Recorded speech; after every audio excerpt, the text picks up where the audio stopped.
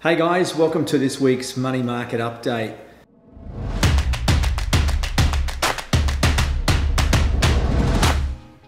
Well, after so many weeks of declines in US markets and global markets, in fact, we had a really bullish week with the Dow Jones up 5%, the S&P 500 up 6%, and the NASDAQ, tech-heavy NASDAQ, up 7%. So why the change in sentiment? Have we found a bottom?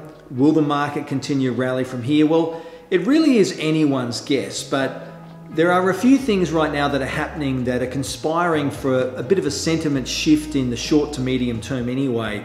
And I'll get to what I think is going to drive markets in the next 3 to 6 months in a moment. But just in the past week, we've had a couple of things happen. Number one, we've seen the significant sell-off in cryptocurrency markets just settle down. Not that crypto is going to have any sort of major impact on equity markets, but there's a huge amount of retail investors that had money in crypto, some of them taking that money out, so we saw a little bit of volatility around that. But really the major drivers of the positive sentiment this week has been the fact that oil prices have come down quite sharply, and we've all seen commodity prices come down. And there's just been a few economic data numbers around and a few sentiment surveys, etc., that are pointing towards the fact that inflation might be starting to subside.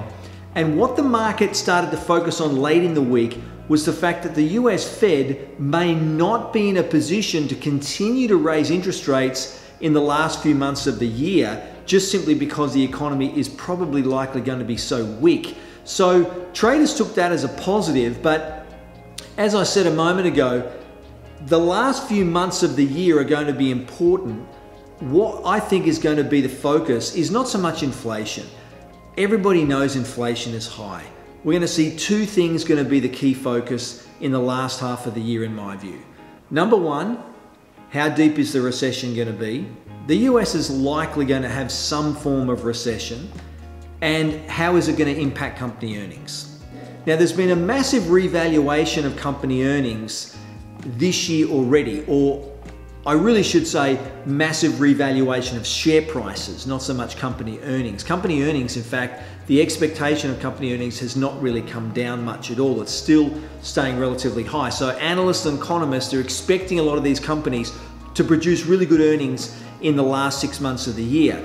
The question will be, will the earnings stack up to the current share prices? Or will companies come out? We're going to start our second quarter company earnings season on the 11th of July.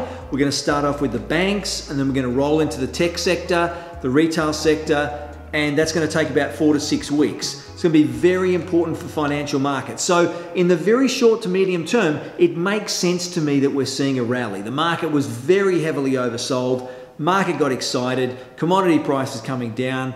Oil prices coming off the boil, so much sentiment changes. Traders start to buy some of these really cheap companies right now to get involved back in the market, put some money to work.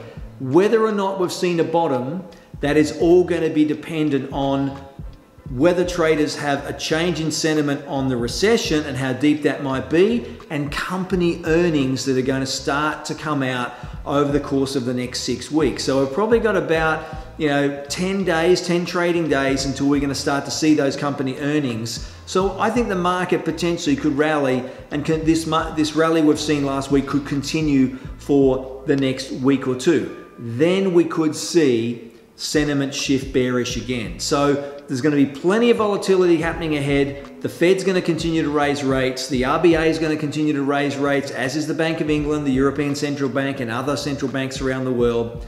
And what is going to happen in the last 6 months, I think in the last month or two of the year, maybe November, December, potentially could happen late October, I think the market is going to see a Christmas rally, generally speaking, because the Fed will have likely stopped this interest rate cycle higher in 2022 by maybe October, November. Money managers are going to want to put a lot of money back to work to try and get indexes as high as they can before Christmas. I think consumers are richer than ever. The US is going to have an economic slowdown. It's likely having a mild recession right now. I don't think it's going to be really deep. Therefore, at some point when the Fed stops putting rates up by 0.75% and 0.5%, maybe goes back to 0.25% or not at all, that's when markets are going to get excited. But there are plenty of businesses around still that are trading at really significant discounts. So don't miss that opportunity. I trust you have a great weekend. All the very best. Look after your risk management. I'll see you next week.